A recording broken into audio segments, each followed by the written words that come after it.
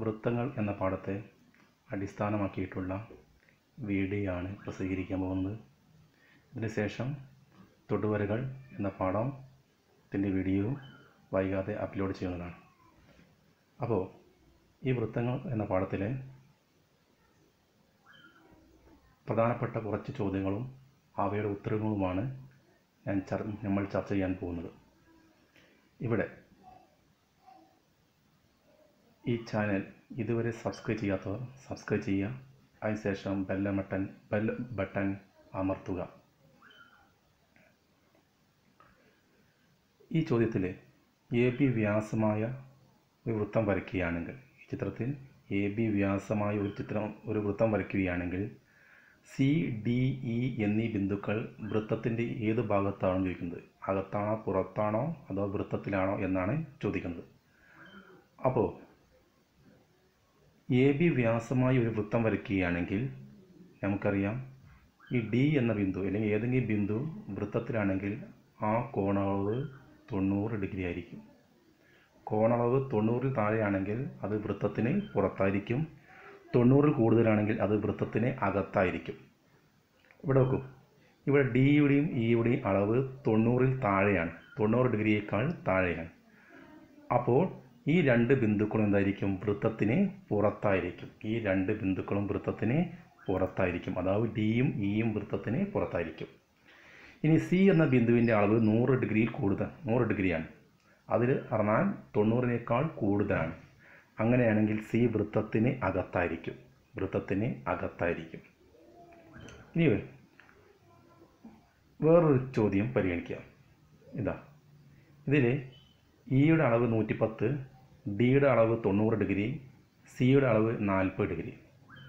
ഇവിടെ സി 40 എന്ന് പറയുമ്പോൾ അത് 90-നേക്കാൾ താഴെയാണ്. 90 ഡിഗ്രിയേക്കാൾ താഴെയാണെങ്കിൽ അതെന്താണ്? വൃത്തത്തിന് പുറത്താണ്.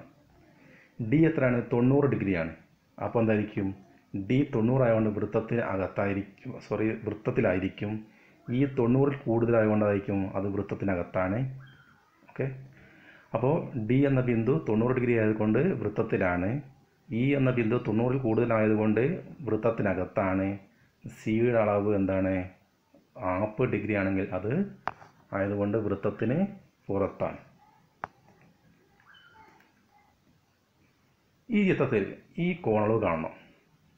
അതായത് AB എന്ന ഞാൻ കേന്ദ്രവുമായി ഉണ്ടാക്കുന്ന അളവ് 120 ഡിഗ്രിയാണ്. അങ്ങനെയാണെങ്കിൽ ഇതിൻ്റെ അളവ് നേർപകുതിയായിരിക്കും. അതായത് മറുചാപത്തിലെ വൃത്തത്തിലുണ്ടാക്കുന്ന കോണളവ് ഈ 120ൻ്റെ നേർപകുതിയായ 60 ആയിരിക്കും. ഇവിടെ 140 ആയിരുന്നെങ്കിൽ ഇവിടെ അളവ് 70 ആയിരിക്കും. ഇവിടെ 160 ആണെങ്കിൽ ഇവിടുത്തെ അളവ് അതിൻ്റെ പകുതിയായി 80 ആയിരിക്കും. ഇവിടെ 2x ആണെങ്കിൽ ഇവിടെ എത്ര ആയിരിക്കും? അളവ് x ആയിരിക്കും. ഇവിടെ 2x ആണെങ്കിൽ അളവ് x ആയിരിക്കും. ഇവിടെ 8x ആണെങ്കിൽ ഇവിടുത്തെ അളവ് x ആയിരിക്കും. ഓക്കെ, ഇവിടെ 100x ആണെങ്കിൽ ഇവിടുത്തെ അളവ് എത്ര ആയിരിക്കും? നേർപകുതിയായ 50x ആയിരിക്കും. ഇനി നോക്കൂ, ഇങ്ങനെയാണെങ്കിൽ ഈ കോൺ AEBയുടെ അളവ് എത്ര ആയിരിക്കുന്നത്? ഈ കോൺ AEBയുടെ അളവ് എത്ര എന്നാണ് ചോദിക്കുന്നത്. നോക്കൂ, ഈ രണ്ട് കോണുകളും കൂട്ടി എത്ര ആയിരിക്കും? 180 ആയിരിക്കും. ഇതൊരു ചക്രീയ ചതുർഭുജമാണ്. അതുകൊണ്ട് ഈ കോണും കൂടി കൂട്ടിക്കഴിഞ്ഞാൽ എത്ര ആയിരിക്കും? 180 ഡിഗ്രി ആയിരിക്കും. കോൺ AEB സമം 180 ഡിഗ്രി ആയിരിക്കും. അതുകൊണ്ട് ഈ കോണളവ് 120 ഡിഗ്രി ആയിരിക്കും. ഈ കോണളവ് 120 ഡിഗ്രി ആയിരിക്കും. ഇനി നോക്കൂ, കോൺ OABയുടെ അളവ് കാണണം. ഇവിടെ OAയും OBയും എന്താണ്? ആരങ്ങളാണ്. OAയും അതുപോലെ OBയും എന്താണ്? വൃത്തത്തിൻ്റെ ആരങ്ങളാണ്. അപ്പോൾ ഈ രണ്ട് കോണുകൾ എന്തായിരിക്കും? തുല്യമായിരിക്കും. ഇത് 120 ആയതുകൊണ്ട് ഈ രണ്ട് കോണുകളുടെയും തുക 60 ആവണം. കാരണം എന്താണ്? ഇത് മൂന്നും ത്രികോണത്തിൻ്റെ കോണുകളാണ്. അപ്പോൾ ഇവയുടെ തുക 180 ആയിരിക്കണം. കൂടാതെ ഈ രണ്ട് കോണുകൾ തുല്യവുമായിരിക്കണം. അപ്പോൾ ഈ കോൺ 30 ആയിരിക്കും. ഈ കോൺ എത്ര ആയിരിക്കും? 30 ആയിരിക്കും. അപ്പോൾ ഈ രണ്ട് കോണുകളും 30 ഡിഗ്രി ആയി. ഇനി ഇവിടെ O കേന്ദ്രമായ വൃത്തത്തിൽ കോൺ OBA സമം 40 ഡിഗ്രി. OBA സമം 40 ഡിഗ്രി ആയാൽ കോൺ AOB എത്ര? കോൺ AOB എത്ര? അപ്പോൾ ഈ കോണ് ഇവിടെ ഒ എയും ഒ ബിയും എന്താണ് തുല്യമാണ്. ഒ എയും അതുപോലെ ഒ ബിയും തുല്യമാണ്. അതുകൊണ്ട് ഈ രണ്ട് കോണളവ് എത്രയായിരിക്കും? 40 ഡിഗ്രി ആയിരിക്കും. ഇപ്പോൾ ചോദിക്കുന്നത് ആദ്യം കോൺ എ ഒ ബിയുടെ അളവ് എത്രയായിരിക്കുന്നത്? എ ഒ ബിയുടെ അളവ് 40 + 40 80. ഈ കോളവ് എത്രയായിരിക്കും? 100 ഡിഗ്രി ആയിരിക്കും. ഈ കോളവ് എത്രയാണ്? 100 ഡിഗ്രി ആയിരിക്കും. ഇത് 100 ആണെങ്കിൽ അത് നേർ പകുതിയായിരിക്കും ഈ കോണളവ്. അത് എത്രയാണ്? കാരണം ഈ ഞാണിൻ്റെ കേന്ദ്രത്തിൽ ഉണ്ടാക്കുന്ന കോണ് 100 ആണെങ്കിൽ അതേ ഞാണ് ഈ ഇങ്ങനെ വൃത്തത്തിലുണ്ടാക്കുന്ന കോണളവ് അതിൻ്റെ പകുതിയായ 50 ഡിഗ്രി ആയിരിക്കും. പിന്നെ കോൺ എ ഡി ബി ആണ് ചോദിക്കുന്നത്. ഈ കോണ് 50 ആണെങ്കിൽ ഈ കോൺ എത്ര ആയിരിക്കും? 130 ആയിരിക്കും. എന്താണ് ഇവിടെ 50 ആണെങ്കിൽ ഈ കോണളവ് 130 ആയിരിക്കും. ഇതൊരു ചക്രീയ ചതുർഭുജമാണ്. അപ്പോൾ എന്തായിരിക്കും? 130 ഡിഗ്രി ആയിരിക്കും. ഇവിടെ ഇത് പറയുന്നത് ചിത്രത്തിൽ എം എൻ എന്താണ്? ഒരു ഞാണാണ്. അപ്പോൾ കോൺ ഇവിടെ ചിത്രത്തിൽ എം എൻ എന്താണ്? ഒരു ഞാണാണ്. കോൺ ആർ സമം 70 ഡിഗ്രി, കോൺ ക്യൂ സമം 110 ഡിഗ്രി. അങ്ങനെ കോൺ പിയും കോൺ എസും കാണണം. ഇവിടെ കോൺ ആർ എത്രയാണ്? 70 ആയതുകൊണ്ട് ഈ കോൺ പി എന്തായിരിക്കും? 70 ആയിരിക്കും. കാരണം എന്താണ്? എം എൻ എന്ന ഞാൻ വൃത്തത്തിലുണ്ടാക്കുന്ന കോണളവ് 70 ആണെങ്കിൽ അതേ കോണ് ആയിരിക്കുന്നത് എം എൻ എന്ന അതേ ഞാൻ വൃത്തത്തിന് എവിടെ ഇതിൽ ഏത് ബിന്ദുവിൽ ഉണ്ടാക്കുന്ന കോൺ എത്ര ആയിരിക്കും? 70 ഡിഗ്രി ആയിരിക്കും. ഈ കോണിൽ 70 ആണ്, ഈ കോൺ 70 ആണ്. ഇനി പുതുതായി ഒന്നിങ്ങനെ വരച്ചുണ്ടാക്കി കഴിഞ്ഞാൽ ഇവിടെ ഉണ്ടാകുന്ന കോണളവും 70 ഡിഗ്രി ആയിരിക്കും. ഇതുപോലെ ഇവിടെ കോൺ ക്യൂ എത്രയാണ്? 110 ആണ്. അപ്പോൾ കോൺ എസ് എന്തായിരിക്കും? 110 തന്നെ ആയിരിക്കും. ഈ ചിത്രത്തിൽ എ ബി സി ത്രികോണം എ ബി സി ഓരോ കോണിൻ്റെയും അളവുകൾ കാണുവാനാണ് പറഞ്ഞിരിക്കുന്നത്. അപ്പോൾ നോക്കൂ, കോൺ ബിയുടെ അളവ് ഈ 120, അതായത് എ സി എന്ന ഞാൻ കേന്ദ്രത്തിൽ ഉണ്ടാക്കുന്ന കോണ് 120 ഡിഗ്രിയാണ്. അതിന് നേർ പകുതിയായിരിക്കും കോൺ ബി. അത് എത്രയാണ്? 60 ഡിഗ്രിയാണ്. ഇനി ഈ കോണളവ് എത്രയാണ്? 100 ഡിഗ്രിയാണ്. അതിന് നേർ പകുതിയായിരിക്കുന്നത് കോൺ സിയും. കോൺ സി സമം 100/2 സമം 50. ഇനി മൂന്നാമത് കോൺ എന്താണ്? കോൺ എ സമം 70 ഡിഗ്രി ആയിരിക്കും. 60 + 50 എത്രയാണ്? 110. ഈ ത്രികോണത്തിൻ്റെ 3 കോണുകളുടെ തുക 180 ആണ്. അങ്ങനെയാണെങ്കിൽ എന്തായിരിക്കും? മൂന്നാമത്തെ കോണായ കോൺ എ 70 ഡിഗ്രി ആയിരിക്കും. ഇതിൽ പറയുന്നത് എ ബിയും സി ഡിയും എന്താണ്? ഞാണുകളാണ്, ലംബങ്ങളാണ്. എ ബി എന്ന വ്യാസമാണ്, സി ഡി എന്താണ്? ലംബമാണ്. സി ഡി സമം 4√5 സെൻറ്റിമീറ്റർ ആയാൽ, അതുപോലെ പി എ സമം 2 സെൻറ്റിമീറ്റർ ആയാൽ വ്യാസം എ ബി കാണണം. എ ബി എന്ന വ്യാസം കാണണം. അപ്പം ആദ്യം പി സി സമം എന്താണ്? ഇതിൻ്റെ നേർ പകുതിയായിരിക്കും പി സി. അതായത് സി ഡിയുടെ നേർ പകുതി 4√5/2 സമം 2√5. ഇനി നമുക്കറിയാം ഇതെന്താണ്? ഇതിൽ P A into P B സമം പി സി സ്ക്വയർ. ഇങ്ങനെ റിസൾട്ട് ഉണ്ട്. അതായത് ഒരു ഇത് വ്യാസത്തിന് ഒരു ലംബവും ഉണ്ടെങ്കിൽ P A into P B സമം പി സി സ്ക്വയർ ആണ്.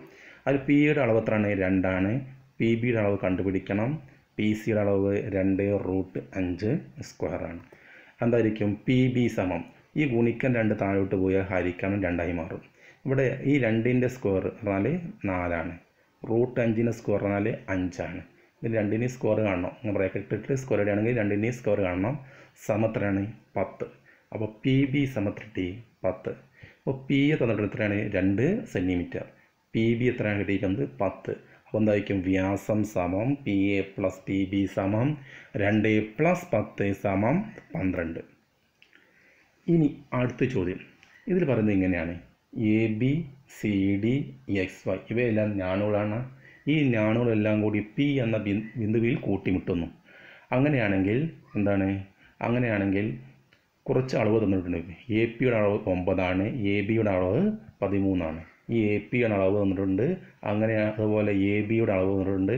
അങ്ങനെയാണെങ്കിൽ അതുപോലെ എന്താണ്? പി ഡിയുടെ അളവ് കണ്ടിട്ടുണ്ട്. ചോദിച്ചിരിക്കുന്നത് സി ഡി കാണാനാണ്. അതുപോലെ പി എക്സും പി വൈയും തുല്യമായാൽ എക്സ് വൈയുടെ നീളവും കാണാനാണ്.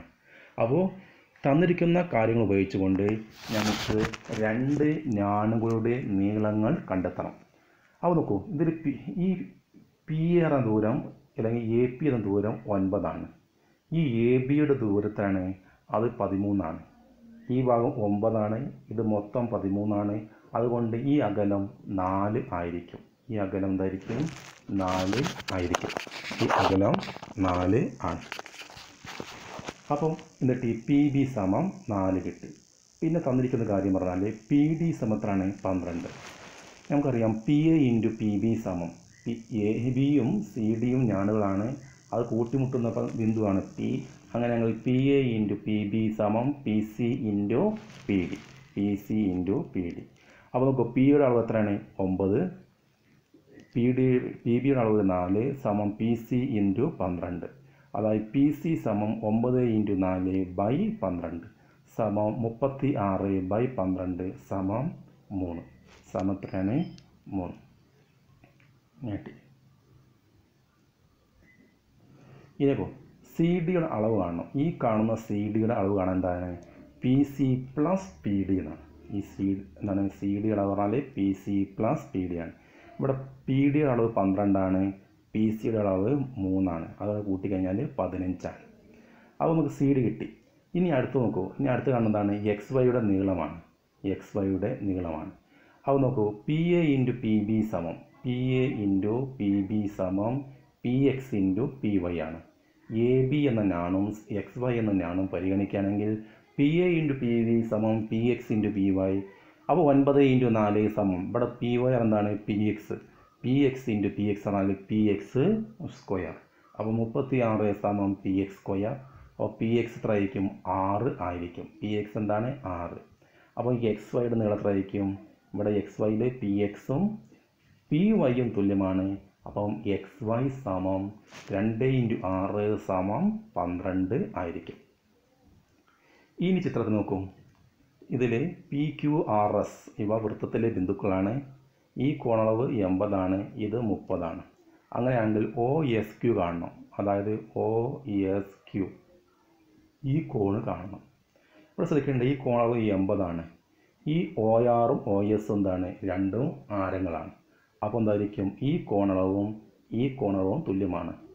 ഇത് 80 ആയതുകൊണ്ട് ഇതിൻ്റെ രണ്ടിൻ്റെയും കൂടി തുക എത്ര ആയിരിക്കും? 100 ആയിരിക്കും. ഈ രണ്ട് കോണുകളും തുല്യമായതുകൊണ്ട് ഈ കോണളവ് എത്ര ആയിരിക്കും? 50 ഡിഗ്രി ആയിരിക്കും. ഇവിടെ 50 ഡിഗ്രി ആയിരിക്കും. ഇവിടെ എന്തായിരിക്കും? 50 ഡിഗ്രി ആയിരിക്കും. അതിൽ ഈ കോണ് 30 ആയതുകൊണ്ട് ഈ കോണളവ് എത്രയാണ്? 20 ഡിഗ്രി ആണ്. അപ്പോൾ ഇങ്ങനെ കിട്ടി.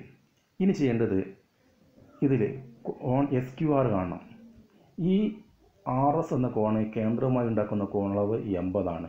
അപ്പോൾ ഈ കോണളവ് എത്ര ആയിരിക്കും? നേർപകുതിയായ 40 ആയിരിക്കും. ഈ കോണളവ് എത്രയാണ്? 40 ഡിഗ്രി. ഇനി ശ്രദ്ധിക്കുക, ഈ 3 കോണും കൂട്ടിയാൽ 180 ഡിഗ്രി കിട്ടണം. 40 പ്ലസ് 30 70, 70 പ്ലസ് 50 120. അപ്പോൾ ഈ കോണളവ് എത്രയാണ്? 60 ഡിഗ്രി ആയിരിക്കും. അപ്പോൾ ഈ കോണളവ് എത്ര ആയിരിക്കും? 110 ഡിഗ്രി ആയിരിക്കും. ഈ കാണുന്ന പി ക്യു ആർ എസ് ഇതെന്താണ്? ചക്രീയ ചതുർഭുജമാണ്. ഇത് 110 ആണെങ്കിൽ ഈ കോണളവ് എത്ര ആയിരിക്കും? 70 ഡിഗ്രി ആയിരിക്കും. ഇനി അവസാനമായി കാണുന്നത് ക്യു ഒ ആർ ഈ കോണളവ് കാണണം. ഇവിടെ നോക്കൂ, 40 പ്ലസ് 60 എത്രയാണ്? 100. അപ്പോൾ ഈ കോണത്രയായിരിക്കും? 80 ഡിഗ്രി ആയിരിക്കും. കാരണം ഈ ത്രികോണത്തിൻ്റെ 3 കോണുകളുടെ തുക എത്ര ആയിരിക്കും? 180 ഡിഗ്രി ആയിരിക്കും. സോറി ഇവിടെ ചെറിയ മിസ്റ്റേക്ക് ഉണ്ട്.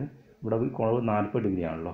ഇവിടെ നോക്കൂ, ഇവിടെ ഇങ്ങനെ നേരത്തെ പറഞ്ഞ പോലെ ഒരു 80 ഡിഗ്രി ആവില്ല. ഇവിടെ ശ്രദ്ധിക്കും, ഇവിടെ ഈ കാണുന്നത് ക്യു ആർ ആണ്. ഇതെന്താണ്? ഈ വൃത്തത്തിൽ ഉണ്ടാക്കുന്ന കോണളവ് 30. അപ്പോൾ കേന്ദ്രത്തിൽ ഉണ്ടാക്കുന്ന കോണളവ് എന്താണ്? ഈ 30ന് ഇരട്ടിയായ 60 ഡിഗ്രി ആയിരിക്കും. അപ്പോൾ 2 × 30 സമം 60 ഡിഗ്രി ആയിരിക്കും. Okay, thanks. അപ്പോൾ ഒരിക്കൽ കൂടി പറയാണ്, ഇനി അടുത്തതായി തൊടുവരകൾ എന്ന പാഠഭാഗമാണ് ചർച്ച ചെയ്യാൻ പോകുന്നത്. അതിന് വീഡിയോ വൈകാതെ അപ്ലോഡ് ചെയ്യുന്നതാണ്. അപ്പോൾ ഇങ്ങനെ അപ്ലോഡ് ചെയ്ത് ആ വീഡിയോസ് കാണണമെങ്കിൽ നിങ്ങൾ ഈ ചാനൽ സബ്സ്ക്രൈബ് ചെയ്യുക. അതിനുശേഷം ബെൽ ബട്ടൺ അമർത്തുക.